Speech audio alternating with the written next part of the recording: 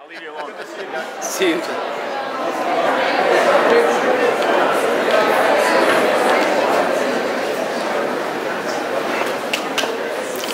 Smart.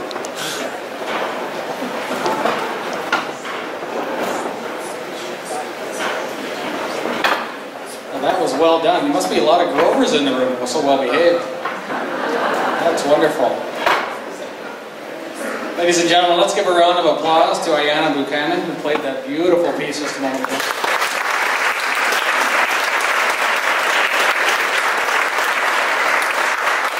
She is a junior at Oak Grove Lutheran School and was accompanied by Michelle Cabin. So that's just wonderful.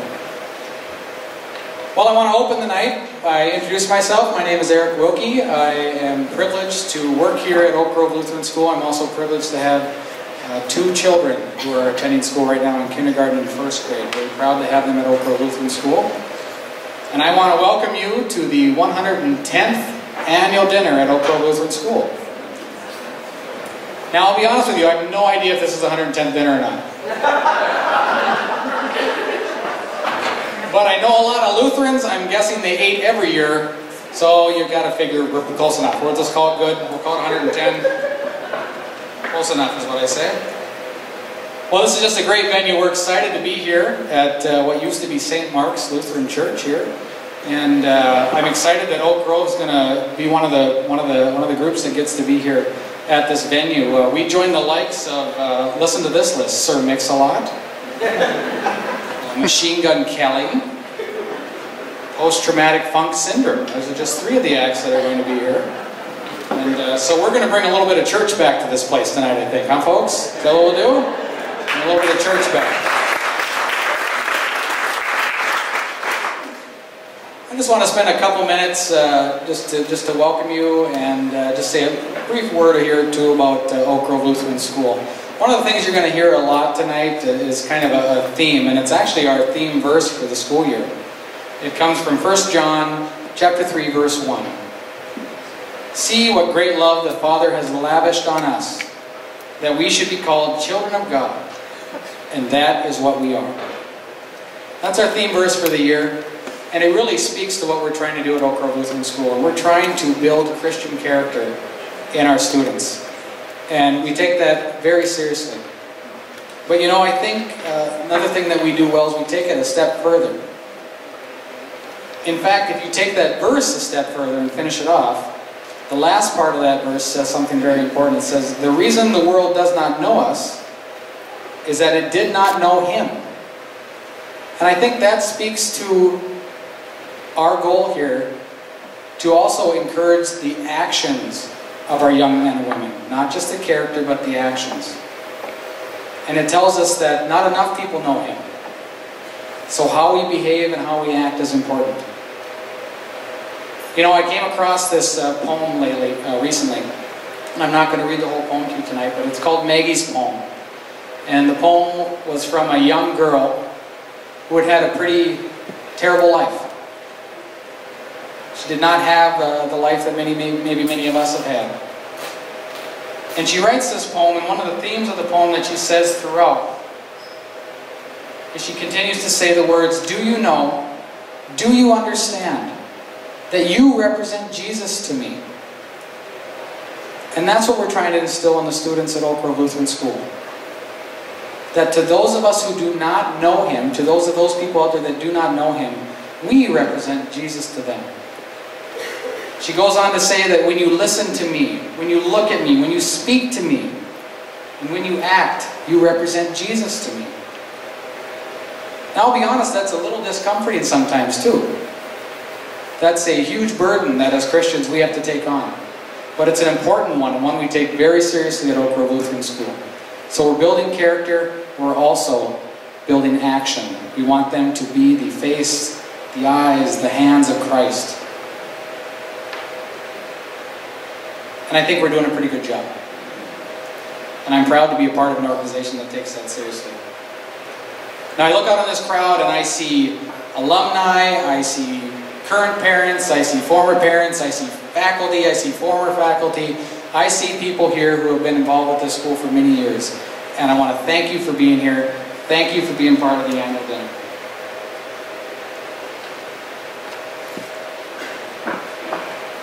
you enjoy the evening. We're going to have a fantastic evening. I think you'll be inspired throughout the night. I hope that you see and hear something that reminds you of Christ tonight, and I hope that we do a good job in representing Him to you. Now I'd like to invite up our senior student body president, Tom Brig, to give a greeting.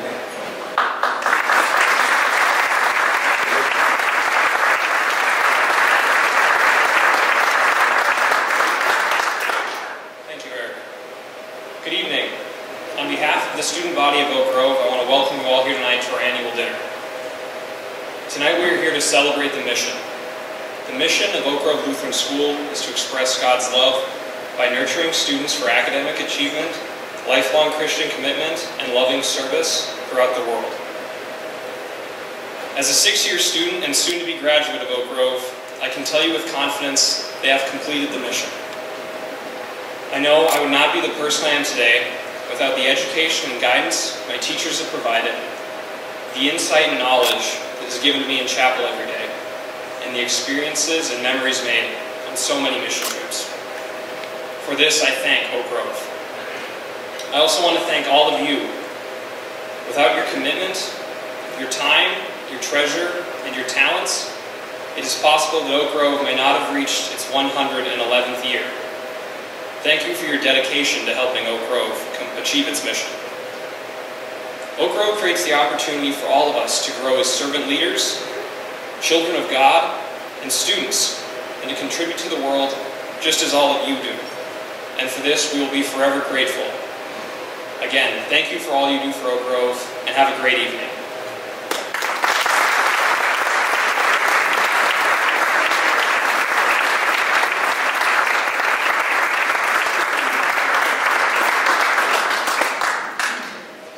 Now we'll enjoy our concert choir led by our director, Aaron Zinter.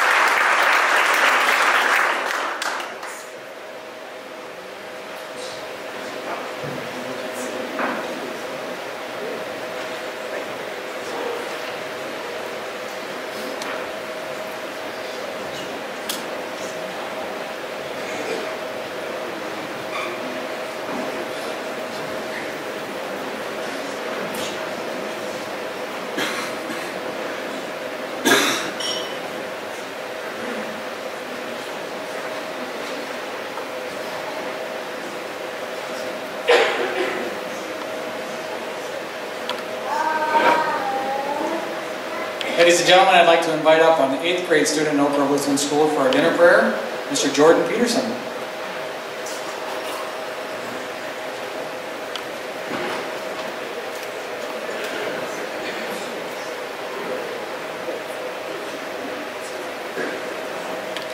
Please bow your heads and pray with me. Dear Heavenly Father, thank you for this day and this chance to gather to celebrate the mission of Oak Grove Lutheran School.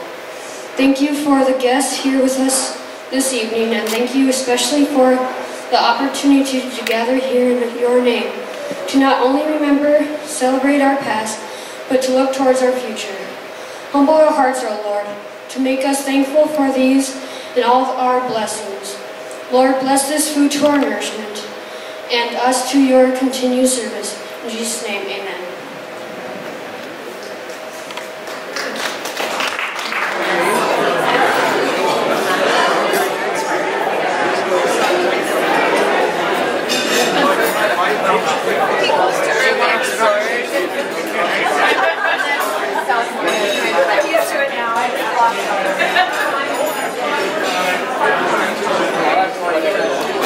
Yeah, we were there when Dr. Miller showed up.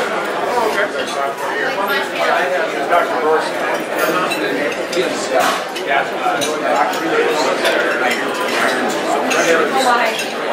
There's not a link. Well, you see a shirt there without a link. Yeah.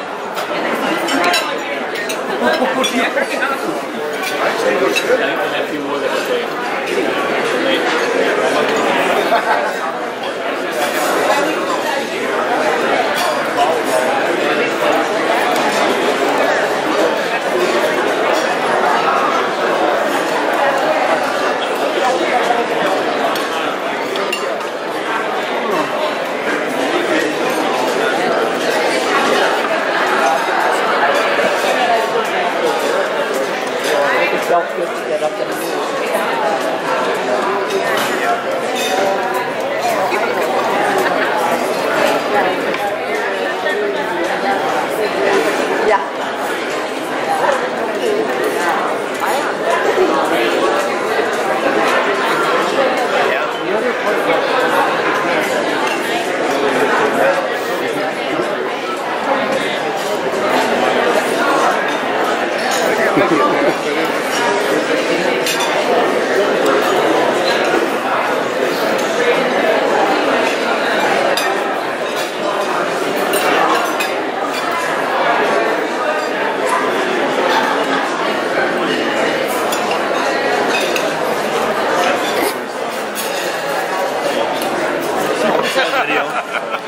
Everybody wants a video of us.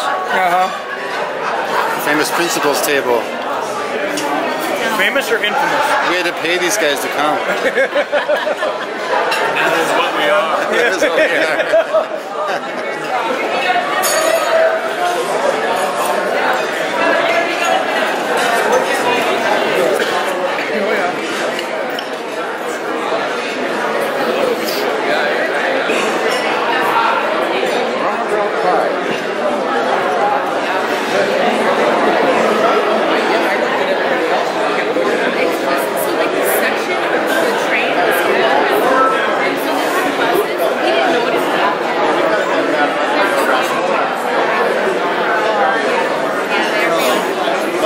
Once you got it, you're going to have good medicine to well. Where did you take it?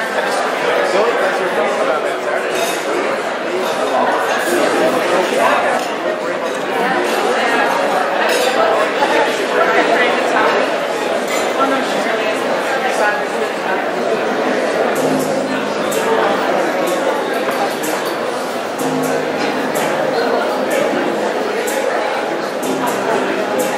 The Bible verse for the year is 1 John 3:1. See what great love our Father has lavished upon us, that we should be called His children. And that is what we are. This is a verse that we chose after lots of thought and collaborating as a team, that this was a verse that really meant something to us as a school. What does it mean to be a child of God? What does it mean to be a Grover?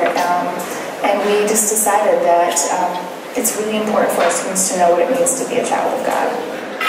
And that is what we are. And that is what we are.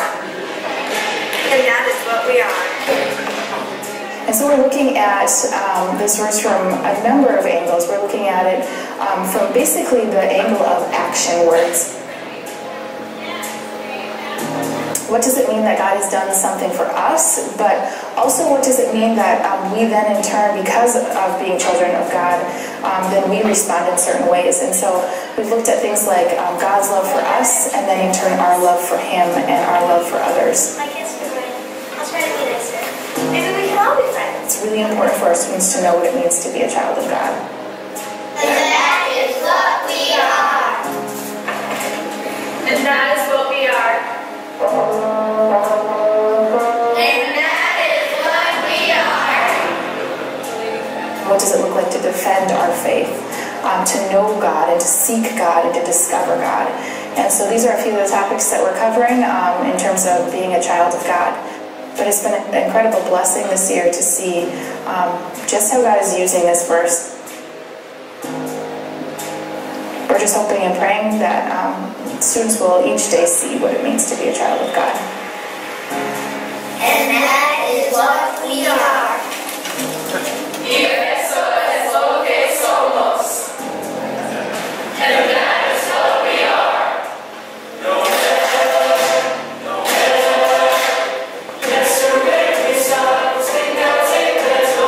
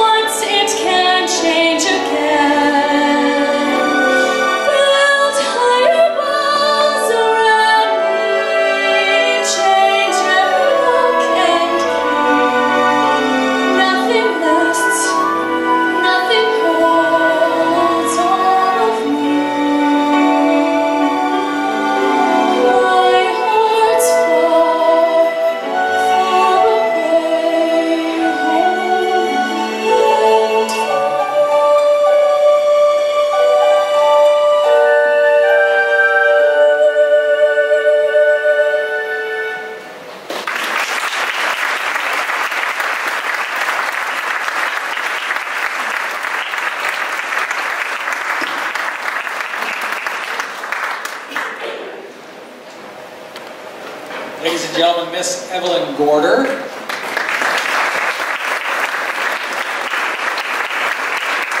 If you don't recognize her, she's usually blonde. But she dyed her hair for her part as Belle in the upcoming production at Oak Grove of Beauty and the Beast, which will be around February 18th and 19th, and then the 23rd through the 26th. And if you haven't been to a theater production at Oak Grove in a while, go to one because you're in for a treat. Fantastic. So we're excited for that. Before we move on, I do want to remind everyone that we do have baskets on every table.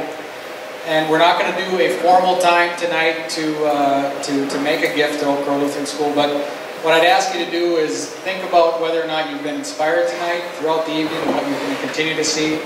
And if at any time you are, we'd love it if you would consider a gift to Oak Grove Lutheran School tonight. But in an effort to get you out of here before 10:30, we won't spend a lot of time on that. But we do appreciate that many folks come to this event every year and they make a pledge for their yearly gift to Oak Grove, and we want to thank you for that.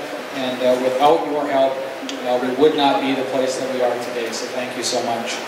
Next, I would like to invite up a senior from Oak Grove, Mari Aker, for some reflections about Oak Grove Lutheran School.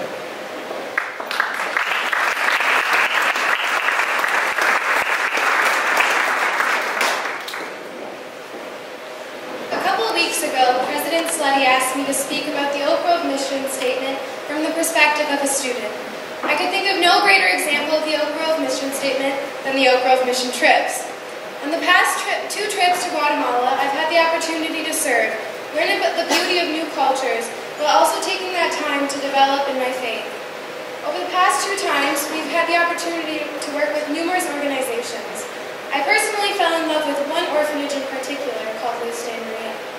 Lutheran Maria houses around 40 children, all under the age of 6. It is run almost completely by volunteers who do it out of nothing but the goodness of their hearts. One day while we were working with the children at Lutheran Maria, the director of the orphanage pulled Mr. Noel and I aside to see if we would accompany her to the Guatemalan courts to pick up a new baby for the orphanage. Before we met the new baby, Francisco, she briefed us on his situation. Francisco, a couple days beforehand, had been brought into the hospital for malnutrition. Upon further investigation, they noticed bruises all over his body and noticed that his problems were far worse than just malnutrition. At only 4 months old, his mother and grandmother had been abusing him. The director actually handed me the baby and asked me to hold him on the car ride home. As we drove, I noticed something on his shirt, and almost as if it was some cool joke, he was wearing a shirt that said, "Mommy loves you." It was in these moments of almost shock and confusion, and I think all of us had a moment like this on the trip that ignited a passion in all of us to do something, a passion that only grew stronger as we met and learned about the people of Guatemala. We had the opportunity to witness so many beautiful things: church services, different events for the Day of the Dead, a beautiful kite festival, and a Mayan market. But along with it, we also learned a lot of stories of pain and the unjust circumstances that the Guatemalan people face. Through these relationships that we built, the people became so much more than a statistic or a number, but we became people that we loved and cared about deeply. This not only did we build relationships, but we found a newfound love of service and knowledge that helped us grow in our faith. Every morning, we would spend about a half an hour in the plaza as a time to reflect on our own, and we'd finish every night with a devotion. In our time together, we became very open with one another on our faith. People who I barely heard even speak before said the most profound things about God and Jesus. And these things didn't have to end when we got home. Mission trips are such a small portion of the opportunities available to us at Oak Grove. We have so many opportunities to lead, serve, and better understand our faith through trips, clubs, sports, music, theater, and right in the classroom. And for all of you, I thank you. Through your support of Oak Grove, you have helped push the boundaries of our education past the classroom. You have encouraged us to serve not only in our community, but abroad. And you have provided a place that we are able to learn and worship our God openly and freely. From all the students of Oak Grove, thank you so much for the amazing gifts that you have provided for us. Thank you again.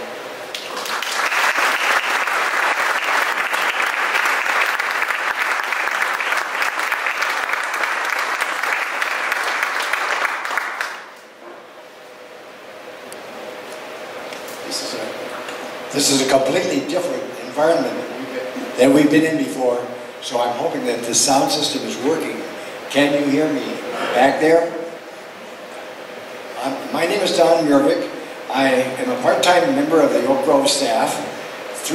Actually through the auspices of my wife's generosity, Rhoda Dahl was in the class a few years ago, and she has been so deeply engaged with Oak Grove all of her adult life that I felt very strongly that I could help, and I'm very glad. Oak Grove has been deeply blessed by the support of many people who have included Oak Grove in their estate plans. Whatever the size of the gifts, we are grateful. We want to thank all of you who have done this. On behalf of all the students and all their families who will benefit from the support each year of all of Oak Grove's future, because all of the things that are being done at the present time with investments and with the program is an investment in the future of our youth and our future teachers and so on. Rhoda and I are very glad to be legacy partners. You have a brochure on the table called A Gift to Oak Grove and a Benefit to You, which describes a little bit what we do with the legacy partners. And our purpose is to express, of course, God's love by nurturing students for academic achievement, for Christian commitment, and for loving service throughout the world. And I'm delighted that you've heard that mission statement several times this evening already. When we find out about someone's plans to help Oak Grove in this way, we want to thank them by making them legacy partners. David Hetland designed a beautiful artwork called the Bread of Life.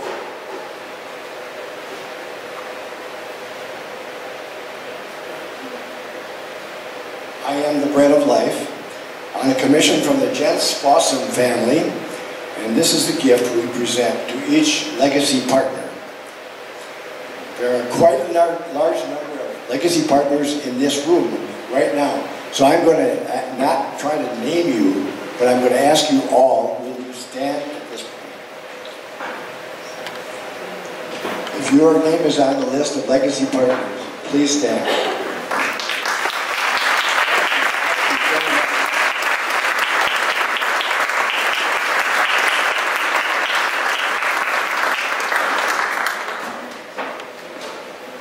We also want to thank a number of people. There are about 5 who have completed their giving through Legacy Partners during the last year.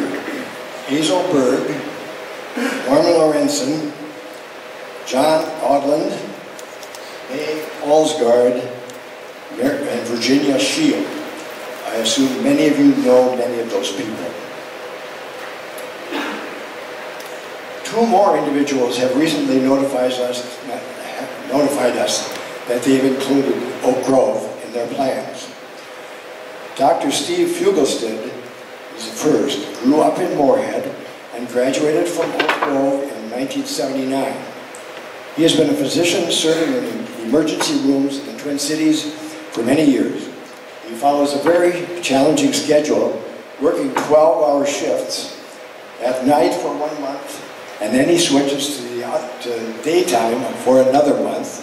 So he's alternating diurnal and nocturnal schedules. I would not like to try to do that. He keeps up his stamina by a vigorous physical exercise program. He flies with his flying club, and one of his special events is that he hosts a big Norwegian celebration for the 17. Mai here in Moorhead at the Fugelsted home. Now I think Corky and Maine are here. Is that true? Would you put up your hands if you are? Right here. Okay. I'm going to ask you if you will accept this plaque on behalf of Steve and bring it to you after a little bit, and so that since he could not be here tonight. The second person is John K.C. Ma, who is a businessman in Chicago, and he's not able to be here tonight. He graduated from Oak Grove in 1970. Born in Hong Kong, he came to the United States to study at Oak Grove, and he gives our school credit for his becoming an American citizen and a businessman in the Chicago area. His current investments involve a variety of apartment buildings, and he's retired from his other aspects of his business and enjoys his time doing maintenance on those several apartment buildings. He's married and has several children, and he shared his story with Eric Wilkie some time ago. Thank you very much, all of you, for being a part of the Legacy Partners. We are very grateful for your support.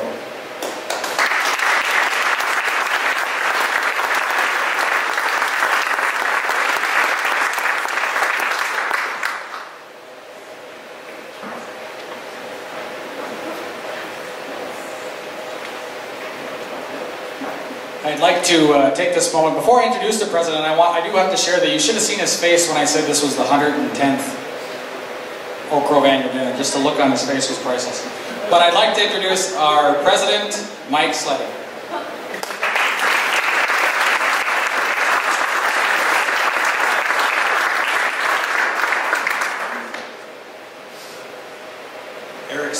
Eric's very entertaining because I think he reads my face better than anybody I know, maybe even including my wife. So it makes working with Eric really interesting because what I think apparently comes out my face before it ever comes out of my mouth. But we're just so pleased that you're here tonight for this Celebrating the Mission Annual Dinner. I'm not going to take long here because I get to come up again in just a few moments. But I want to reiterate some of the things that you've heard already tonight. This mission at Oak Grove is unique. It's been unique for a long time. Since its beginning in 1906. I don't know if they would have captured it in the words that we use now. But I think about the Bible verse where Jesus was asked, what's the greatest commandment? And he says, love the Lord your God with all your heart, soul, mind, and strength, and love your neighbor as yourself. We took that and we turned it into a mission statement. And that mission statement centers on rigorous academics, on an expectation of growing faith, and then on an orientation of creating servant leaders, as Tom talked about earlier tonight. And it is unique.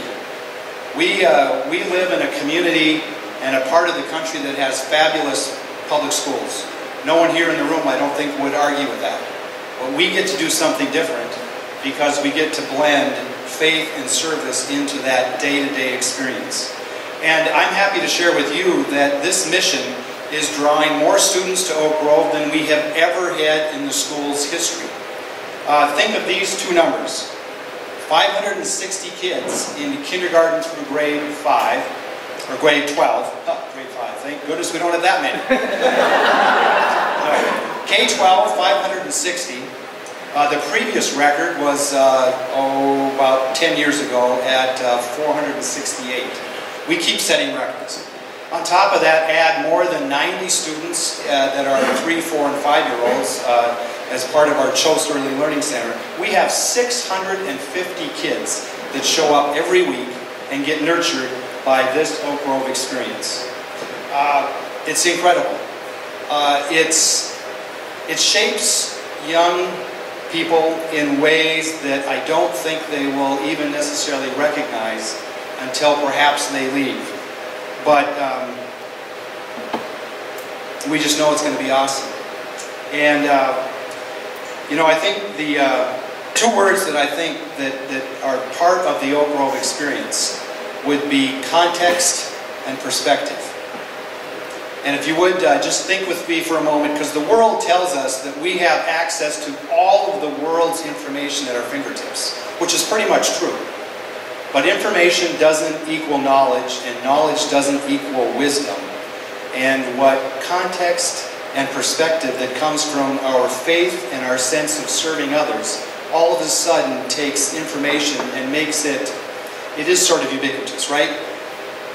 But life is more than just access to information. What do you do with it? And I think our mission statement challenges our students to grow in that context and perspective and grounded in their faith, turned them into young people that they simply wouldn't be without that experience. So I think it gives them a level of understanding and shaping of our world in ways that can make us all proud and hopeful. And with that, I'm going to stop because I get to come back in just a few moments to introduce our Living the Mission honoree tonight. But in the meantime, we're going to hear from two of our special students. These happen to be sisters, as is noted on your program here. We have Kellen and Remy, who one day will convince their younger sister to also join them. This is a wonderful family, reflective of Oak Grove in so many ways, because these are active young ladies across a broad spectrum. So please welcome the duet of the singing Oceans by Hillsong United.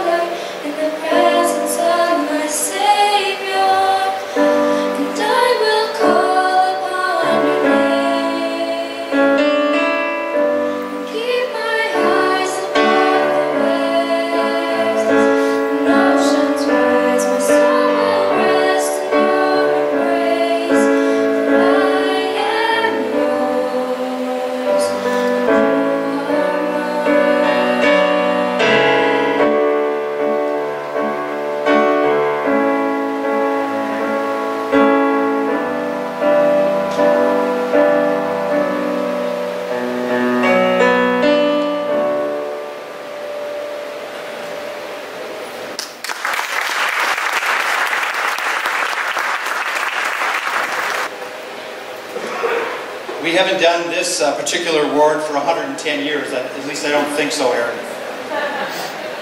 But I do believe we have been recognizing Living the Mission Award honorees for about 25 years. And if we could pause for a moment, I know we have some former honorees in the room. Would those people stand and be recognized? It just helps put a little history to this. Look at this.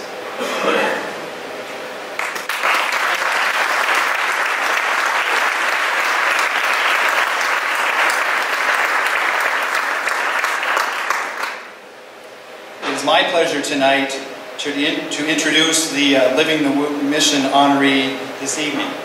And tonight, unlike the last several years, we have only one honoree. But I think that you will get a sense that, that this one carries the weight of maybe even two or more. This is quite a life story. Chaplain and Brigadier General Thomas Solhjem spent 2 years at Oak Grove. And I'm guessing he's going to share a broader family history in connection to Oak Grove. But it is quite long and quite impressive. I believe that he shared last night that he was here under both the encouragement and probably the financial generosity of his grandfather, or grandparents. And that is also the case for many students today, who probably wouldn't do it without the help of that next generation that makes it possible. I listened, we had the opportunity to spend dinner together last night, and I heard a living testimony to the value of mentoring, both as an influence on his life and significantly you will hear on his ability to mentor and influence others since his early days. You've seen the details of his career that started at Oak Grove, and one of the early enlistees into the volunteer army. It's a long, awesome history here. What stood out for me last night was this revelation that when you are part of a ranger group or a special operations group, you're not the chaplain that sits back and prays for them as they head off. You're actually with them. The only difference is you don't carry a weapon. You go with the power of prayer. And it's powerful. And you're going to hear stories tonight, I think, in some of the sharing of an incredible faith that grew deeper through his life experiences. Some of the words that were used to describe Tom Solhjem were spiritual, knowledgeable, relational, and energetic. And you're going to hear that and more this evening from this gentleman. Tom was quick to point out that in 1977 he married his childhood sweetheart, who is also from this area, Jill Wahlberg, and describes Jill as an absolute partner in ministry and every bit as called and committed as himself. And there are stories about how his chaplaincy that would call so much on his faith also called on her leading faith and hope-building processes as someone who stayed home and served the people that were part of that community but home. So, to many of Chaplain Solhjem's honors, we are pleased to add tonight that he has not only this distinguished career serving his country in his Lord, but we look to him as an incredible example of Oak Grove Lutheran School living its mission as we're called to do. So would you please help me welcome and congratulate Chaplain Thomas Solhjem as our living mission honoree.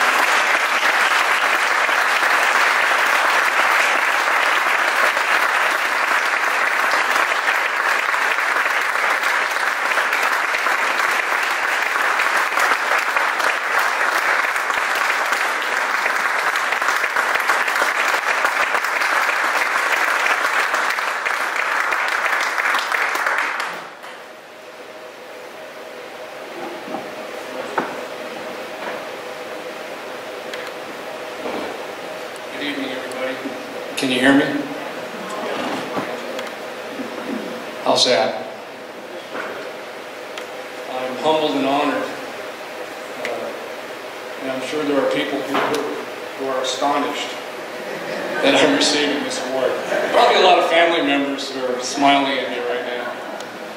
And, so what I want to do this evening is, if we could dim the lights up there so I can see you a little better if that's possible, maybe one or two.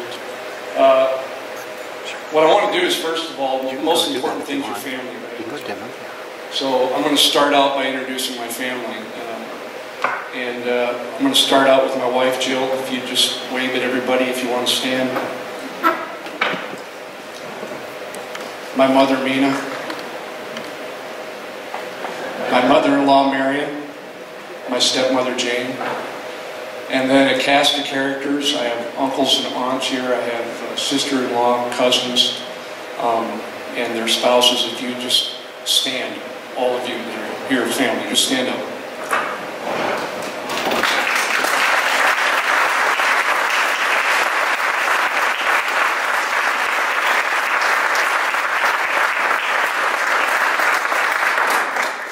We don't get far in life without the support of our family. I want to talk to you about a few things this evening, and first of all, I'm very humbled and honored to receive this award. And when we have a front office that they screen things for you, and so they come in. I don't know if the phone call was received, but then they come in and they say, okay, these are the things in your schedule. And oh, by the way, your high school is called, and they want to give you an award. And I thought somebody was playing a practical joke. But it turns out it wasn't, and so I don't take these things lightly, and I give all glory and credit to the Lord Jesus Christ. Because without Him, we really are nothing and can do nothing. And there's a verse of Scripture that I'd like to share with you this evening. It's Israel in the state of captivity. It's in the book of Jeremiah. And it really speaks to our family, and it speaks to my heart about what God wants to do in your life. And it says, "For I know the plans I have for you, says the Lord. They are plans for good and not for disaster, to give you a future and hope. In those days when you pray, I will listen. And if you look to me wholeheartedly, you'll find me. And I will be found by you, says the Lord." That encapsulates a huge truth. That God has a plan and purpose for our life, and sometimes we're slow to get on the right path. And so what I would like to talk to you about this evening is that path and that journey. It's a little difficult or imposing when your family is sitting here as you're telling your story, because they know you better than most of the rest in the room. But I'm going to press through this anyway. So what I would like to also recognize, there's a couple of classmates here this evening who are probably in a cadre of astonishment as well. But I would like to ask Stan Grafsgaard and Dan Eastfold, if you please stand. Class of 74, Dan graduated with me. He was also the best man in our wedding. And Stan was a year later. So thank you, gentlemen, for honoring me with your presence here this evening.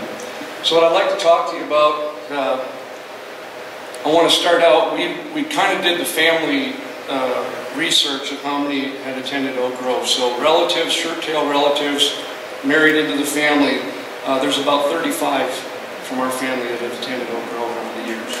It started with my grandmother in 1926, my father, who's gone on to the Lord in 49, and then other family members and extended family members. So we've got a long history with Oak Grove. And as I stand here this evening and reflect upon the years, when I got word that I was receiving this, it was around noon, it was close to noon, and so I had some reflective time. I ate my lunch, and I began to think about the journey. My view is in the Pentagon, and I look out of the Pentagon in my window. I am where the left wingtip of the aircraft that flew into the Pentagon hit the building. That is where my office is. And right outside of my office is the memorial, so I'm reminded every day that I'm at work of the impact to our nation at a significant time in our history. I can also look out on beautiful Arlington National Cemetery. I can see the Lee House up on the hill. It's a beautiful view, and as I was reflecting and I was thinking about the journey and how I've arrived at this destination and how faithful the Lord has been. And I just want to unpackage that for you a little bit this evening, and I guarantee you I'll get you out of here by 10:30.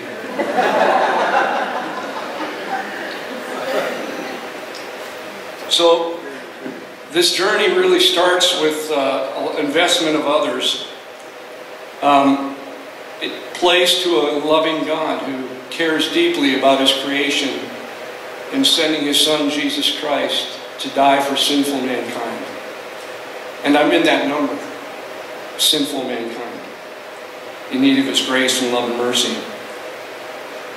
And as I've already enumerated, that He has plans and purposes not only to rescue us, but to fulfill His plans and purposes in our life that frankly are beyond our ability to comprehend, because Dan, I know you and I would not have envisioned this day being a reality in either of our lives, how good God has been. And so it's the investment of others, it's the investment of a loving God, it's the investment of family, It's the investment of friends. It's the investment of people of influence who've mentored. And as I'm unpackaging this evening, think about the people in your life, on your journey, that have touched you. And organizations of influence, the body of Christ, being raised in a context where the gospel is proclaimed and declared. What a privilege to live in a place like that. And then to have the opportunity to come to Oak Grove, and I would say that, you know, some of my teachers and coaches are here this evening, and I would think they would qualify me as a bumpy start. A bumpy start. So I was not exactly the model of perfection as a student at Oak Grove. I didn't sing in the choir. I was an okay wrestler. Mr. Hagness told me I was an okay football player. I was just kind of average. And the beauty of that is God uses just ordinary people to do for Him and on His behalf extraordinary things. You think of the investment of people, and then I reflect on the military and my military experience. So if you're here this evening, let me just stop right here. And if you've had a hand in my life, I want to thank you. Whether you're a member of my family, or whether you're someone here from Oak Grove, or a friend, I just want to thank you for the influence that you've had in my life. And the military for me, as I left Oak Grove was a real gift. If you recall that period of history, where we were coming out of Vietnam, our nation was in turmoil. Our culture and our society was, I would say, evaporating of sorts. And then the context to find yourself in a place like Oak Grove, it was a refuge in that world. It wasn't perfect, but it was a refuge. And developed some great relationships with people that have sustained themselves over the years. But like I said, it was a bumpy start, so I'm not here to present a pretty picture. And that bumpy start got even bumpier as I entered into military service. As a young soldier, as the volunteer army was starting up and the Vietnam era was winding down, finding myself displaced, really misoriented in my life purpose and living in a way that I'm not proud of. And in that context, my life began to really unravel, and an African-American medic named Doc McElroy. Begins to now show you how God has plans, and they are unfolding in ways you can't even envision. So he was a deacon in the gospel church. He was Church of God in Christ background. He had an effervescent smile, and he had 2 gold teeth. So when he smiled, it smiled back at you. And he had a countenance, he had something in him that was just uniquely different. He was always humming a ditty. He was always singing some kind of Christian song. He was always pleasant. He took an interest in me. He saw this young man adrift, and he just took an interest in me. And I'm going to, for the sake of time, so that we can get out of here by 10:30, I'm going to cut right to the chase of that relationship. And I really needed the Lord in my life in an active way. And he knew it, and he saw it. And he just simply loved me. I've heard great music this evening and witnessed to the fact of our active role as Christians in the world and making a difference. Well, Doc McElroy made a huge difference. And on a February day in 1976, I knelt down in an army barracks and I said, Jesus, I give my life to you, fresh and new. Forgive me for the things that I have embraced in life, and help me to live a life of service for you. You need to be careful when you pray. And God showed up, and Doc McElroy was not, he realized that if you don't remember that culture, that was a time during a lot of racial tension. So blacks and whites didn't necessarily hang out together. As a matter of fact, there was a lot of hostility, and Doc McElroy pressed through all of those barriers because he was a man with a mission. He was a servant of the Most High God, and he was there to be a witness. But he saw that this package was a little bit more than he could deal with. So he handed me off to a chaplain, Sam Sanford, and his wife Linda took me into their home. And they loved me, and they accepted me for who I am.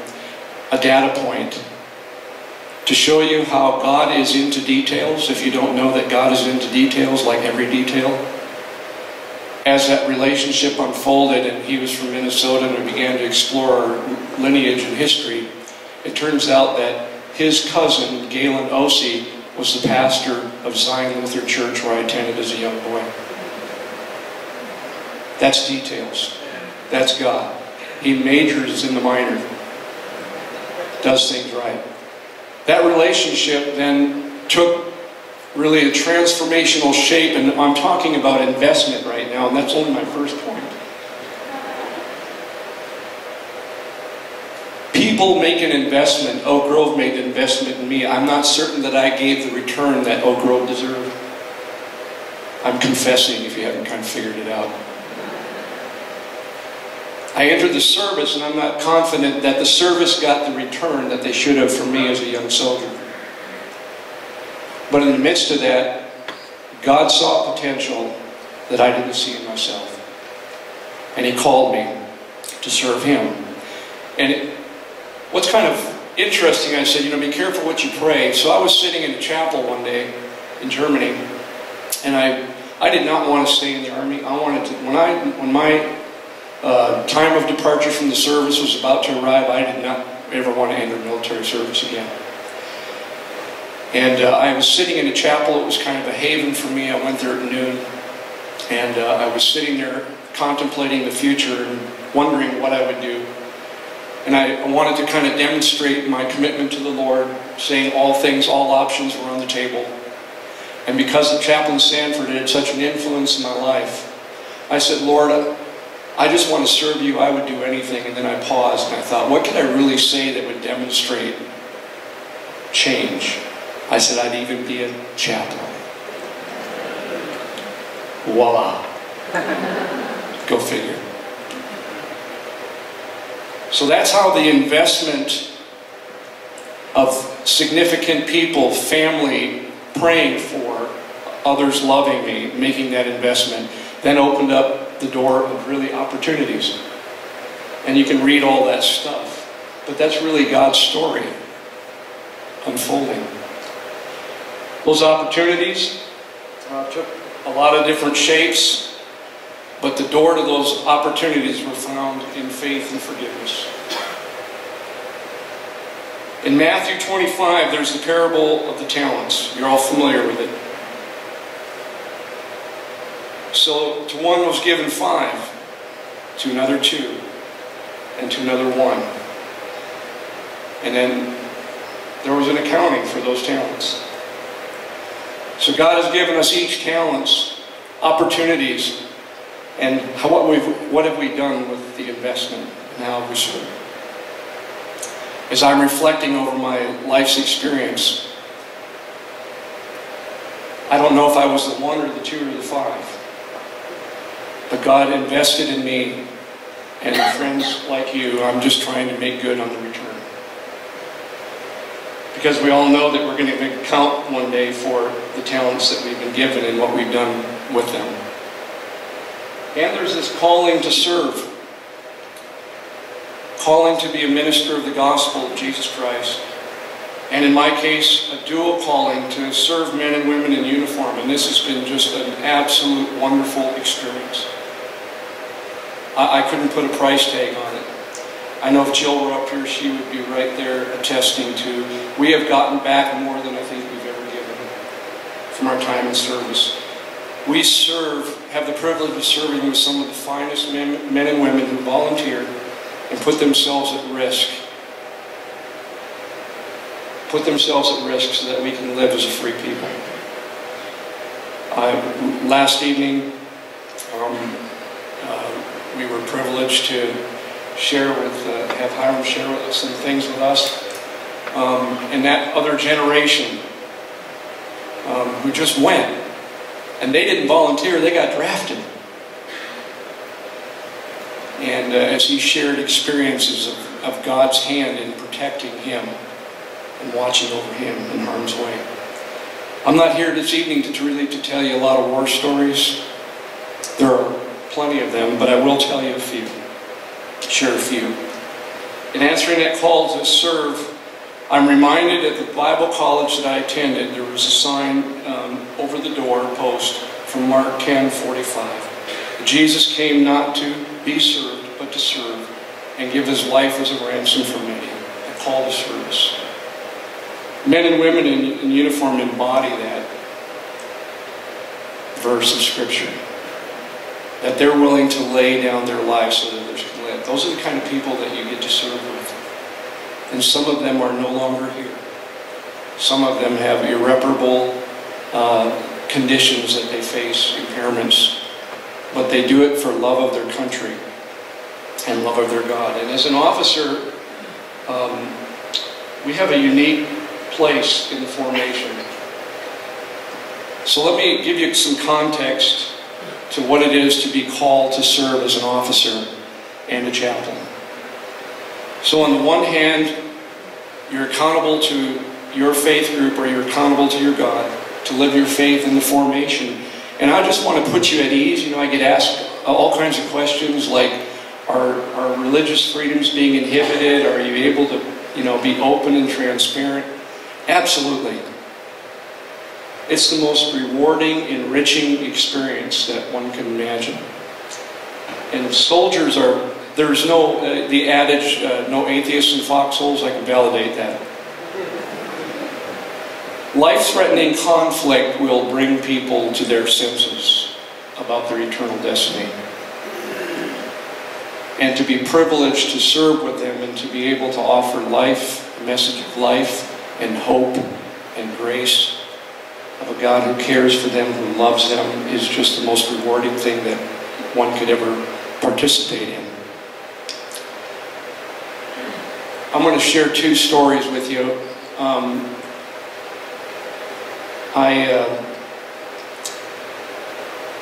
I was in Afghanistan early on, so after 9/11 occurred, we deployed right away. I was in the Ranger Regiment, and it's no notice deployment. So Jill's lived through she's the one you really ought to talk to. She's got the story to tell. So if you can imagine, you go to work, and all of a sudden your husband's gone, you don't know where he is, and you turn on the television set and you figure out that he's gone, but you have no means of communication. That takes a special person to live that kind of calling. It really does. So I can't say enough for the family. It's so very important. And to have a partner who understands it and who's committed like you are to that calling. It's a wonderful gift. But when we deployed, if you remember in context, if you remember when Osama bin Laden was in the mountains of Afghanistan, this was early in 2002, and there was an operation to go and get him. That was my organization, and that mission didn't go well. The initial entry had problems. They were shot out of the air. And then they sent in a group to rescue. That's setting the context, so let me now tell you a very quick story about what chaplains do. So there's what we call a quick reaction force. Those are the people who are waiting for bad things to happen and then they're going to go help. Everybody with me? I'm avoiding military jargon. Am I doing okay? Okay, good. So if I throw an acronym out there, you hold me accountable for it. So now QRF is Quick Reaction Force. Okay, they answer when bad things happen. So the Quick Reaction Force, the chaplain of that unit, the battalion unit, so that's subordinate to me, held a service. And these soldiers come from all walks of life. And many don't come from a faith background or orientation. Many come from broken homes and families. And so the chaplain, knowing that they're in a very life-threatening, serious business, they had a worship service that evening. He shared the gospel with them and asked if there was any in the group that needed to have a relationship with Jesus Christ. Well, one young ranger named Commons brought 3 friends with him. And they all that evening made a profession of faith. 3 hours later on a QRF mission, they all died. That's what chaplains do. They're on the cutting edge. They're there, they're faithful, they're presenting the gospel, they're living out their faith before men and women in uniform. And we have wonderful relationships. Wonderful relationships. And one other thing I would just share with you in context is how important it is. It's kind of a little humorous piece. I could tell other stories, some I would rather not repeat, but this one was humorous. And this shows you how soldiers look up to you. And I was in a joint task force, so joint means that you have all services represented. So you have Air Force, Army, Navy, and Marines. And the Special Operations community, that would be operators, SEALs, that kind of caliber of people. So out of the operations center one day, and this is in Baghdad, so it's about 120 degrees. It's hot, and we do missions at night. So we do what we call reverse cycle, meaning we sleep or we work out, we eat during the day, and we go out at night. And we use the hour in the cover of darkness to do the missions. So one morning after, all this, I was in my gear. We call it battle rattle. So you have your body armor and your web gear and all that stuff on. And I had been up for about almost 72 hours, no sleep. How many of you feel good after 72 hours no sleep? And I was sweating profusely, and I had a little water bottle, and it must have looked terrible. And a gunny sergeant came out of the operations center, and he goes, "Chaps!" He goes, "Are you okay?" I go, "Yeah, gunny, I think so." He goes, "You look terrible. And chaps, you can't look bad. Chaplains can't have a bad day." Because that's how they see you. They see you as the effervescent person who brings a message of life, message of hope, message of peace, a calming influence in an organization. That's what chaplains do. I'm really telling their story for you this evening. So I want you to be reassured this evening that the chaplains that serve our military are wonderful people. They're dedicated people, they and their families, and the men and women who serve our country they're absolutely the very best. Now, I don't know where we are in time, but I think we're getting close to, okay. And we're going to get out of here by 10:30. All right. So what I want to conclude with is this. God is completing His work in us. So I received this evening, but it's really the investment of others is why I'm here. I can't take credit for any of it as much as I'd like to. It's really the investment of others. And now we just simply are living out, all of us, the opportunities that God has put before us in life. We're completing His plan in us. And when we serve, and when we concede to His will, that is where joy is. So I stand here this evening before you, amazed at what the Lord has done in my life and the people that He's used to perfect and continue to perfect me. My heart's full, it overflows, and I'm privileged to have had the opportunity to attend Oak Grove, and to see what Oak Grove is becoming is a blessing.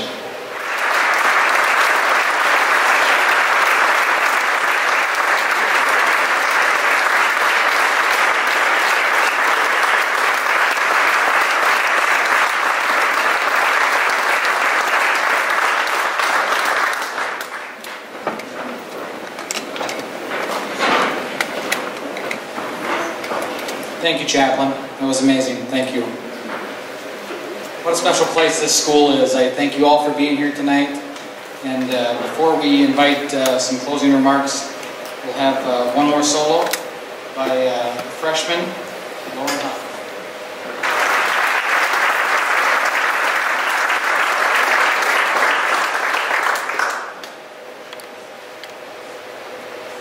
To close us tonight, I'd like to invite former Oak Grove parent and Pastor Jim Brig.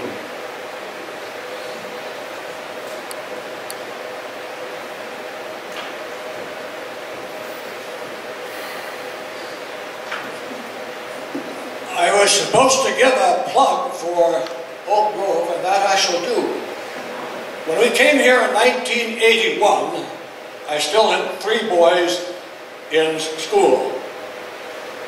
And Nate, our oldest, who is now pastor in Little Falls, was having a hard time wondering, should I leave Roseville, where I've been in school for several years, and come up here with only a half a year to go? Well, we moved up here and he decided to come along. 1 month at Oak Grove, he came up to me one evening and said, "Dad, I wish we would have moved here sooner." You can't get better than that as an advertisement. Let's pray. Dear Father in heaven, I thank you that you have established Oak Grove as a launching pad from which young men and young women take off to become salt and light in this dark world.